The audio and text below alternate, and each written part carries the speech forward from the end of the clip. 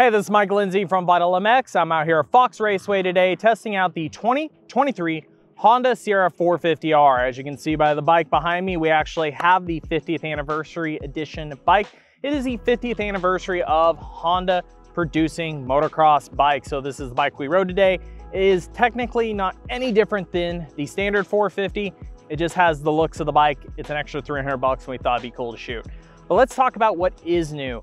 This is the third year of this generation platform, CRF450. And typically what Honda does is if they're doing a 4 or 5 year model run, right there in the middle, they do a little series of updates. So this is the same basic bike, but it does have chassis and engine, and actually along with some suspension updates to kind of bring the whole package together. Their main goal was to try to make the bike better balanced and more rideable. My complaints with, say, the 21-22 model were really down to how the power was delivered and kind of the lack of usability. You probably heard a lot of people complain in 21 that the mapping wasn't very clean on the bike. It wasn't very connected. It kind of would garble off the bottom. The bike seemed to be happier running in mid RPM and above. So it was a bike that you did kind of try to use up all the gears. You really weren't short shifting. This year, they've changed the cam profile. They've gone from a 46mm to a 44mm throttle body. They've changed the intake port design and a few other things to really increase the torque. And to me, that was the most noticeable thing. It's much more connected. It really likes to be lugged. It's really fun to short shift this bike, and a lot of corners just leave it in third if you can, and it just rolls on really smooth and connected, and it builds really well through the mid-range. The power alone has really, for me, just changed the overall rideability of this bike. However, it is not without trade-off. By changing these things, they have decreased the top end power of the bike a little bit. It still revs through pretty decent, but you can definitely feel it start to go flatter up top. But it is a 450. Naturally, you want to try to ride them at a lower RPM, ride them where they're more usable. So I would overall take the trade-off any day of the week on this bike. The maps are noticeable between each other, but in a certain area for me. I feel like map 1, 2, and 3 are pretty similar right off the bottom, which I enjoyed. They all had a certain connectivity to them. That was easy to apply in corners. Second is just really dull all the way through the power. That is the smooth map.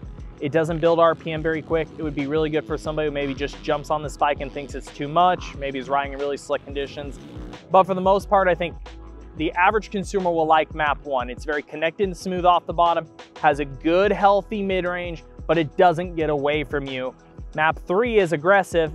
Again, connected at the bottom, a little bit of a harsher hit, but not bad, but it builds mid-range power really quick, revs really fast. It's really snappy and exciting, really fun to get jumps right out of the corner, but I think it's still overall harder to use throughout the whole power range. So map 1 was my preference. They made 2 main changes to the chassis this year. They increased the rigidity in the shock tower, and they also increased the rigidity up at the kind of the head tube area where you have the spars that come around under your, like behind the radiators and tuck in. They increased that gusset in that overall material area there. So yes, they went stiffer. That is not always a bad thing. They wanted to try to transfer the energy a little bit differently in the chassis.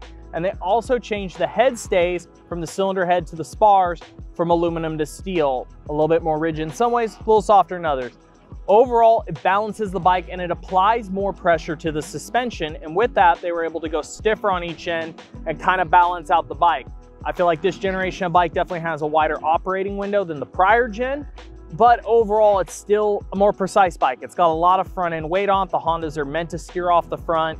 And by going a little bit more rigid, again, they've been able to increase the suspension stiffness so it doesn't wallow as much and the bike just feels overall more balanced. The only changes I made today were pushing the fork out a little bit in the clamps and going a little bit stiffer as I felt a little bit of dive and a harsh spot under heavy braking.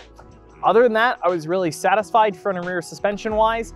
Overall, the Honda, of course, is just a bike that is a very weighted on the front bike. It's very planted feeling on the front, and it's really kind of built more for front end turning riders. With that, it's maybe a little bit more rigid than some in the class, but I definitely feel like Honda has taken steps to make their bike more balanced. But straight up, there are bikes such as the Yamaha and the Kawi that have a little bit more built-in comfort in the chassis. This bike is a little bit more precise, a little bit more flickable and playful, but with that, you give up a tick of the comfort that some of the competition have. So overall, I know every year we do bikes that have minor updates. People go, is it really a big difference? Yes and no. They aren't dramatic, they aren't life-changing, but they are positive. For me, it's mostly in the power. I feel like that out of the box, yes, you could work with somebody with an ECU, with an exhaust, a few other things, but I really feel like the overall package and where they've moved it with the throttle body and the cam, that torque, that usability off the bottom is really appreciated to me, and that makes this a much easier to ride bike. Chassis updates are minor.